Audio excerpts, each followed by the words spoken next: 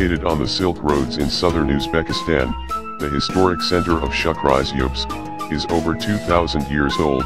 and was the cultural and political center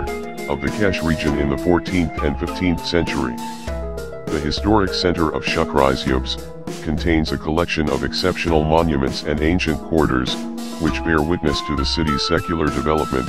and particularly to the period of its apogee, under the rule of Amir Temur and the Timurids, in the 15th to 16th century. In addition to the monuments, the town also offers a variety of interesting constructions of a more modern period, including the Murhamid, Shubin, Kunduzar, and Kunshibar mosques.